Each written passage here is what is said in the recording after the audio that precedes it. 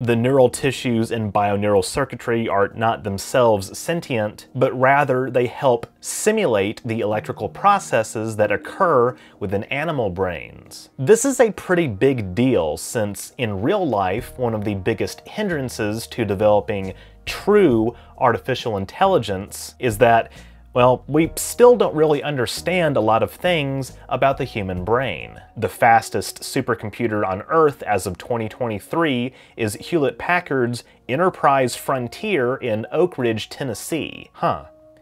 Enterprise Frontier in my home state. You can't make this stuff up, folks. But we'd hardly call this thing sentient. It's used to perform calculations for scientific research, not comment on the artistic value of a Van Gogh painting. Oh my God.